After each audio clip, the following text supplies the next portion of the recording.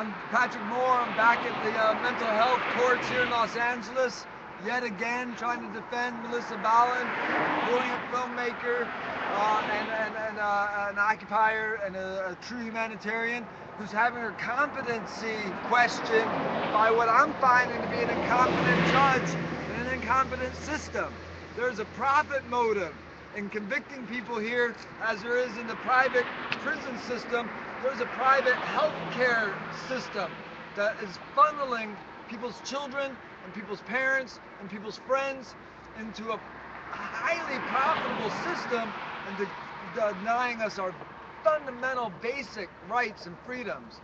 It is a crime against humanity what is happening in the prison systems and the mental health systems in America, and it's our responsibility to make sure this stops in this time, in this year.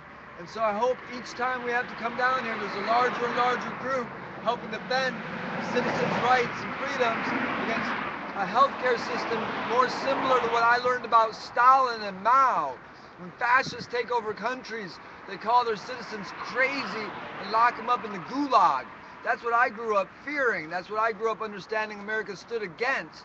And to find out America's becoming that has terrified me. And I implore everybody to take a look at this issue, get involved, and next make sure it's not your family. This could be your mom or your kids shuffled off into the system called incompetent, because there's no way to defend yourself within the framework they're using. It's as simple as that. Thank you. Thank you. What do we want? Justice. When do we want it? Now! Yes, hello, my name is Jeanette Perez, and I'm here supporting MelissaBalin and all our friends and family, all our new friends and family that we've come to know, to see how this injustice system is happening in everybody's lives. We are working to, we're working to do something every day. I'm learning in my life to do something every day to stand for freedom and liberty. MelissaBalin has been an example to me.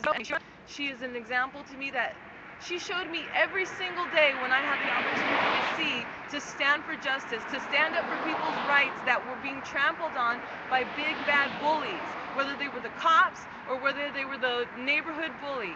She was there doing something about it, and I saw that and I thought, oh my God, I want to be like that too. So I'm here to support her because that's how I'm activating change and in my life and standing for freedom in this country, because we're losing it, people, and we're losing it because people are saying, I'm just doing my job. I'm just doing my job. What? Please, please don't be that kind of individual. Please do something, not for you, but for your children, for their children, for your grandchildren, for the future of the people of this land. Thank you. What do we want? Justice! When do we want it? Now!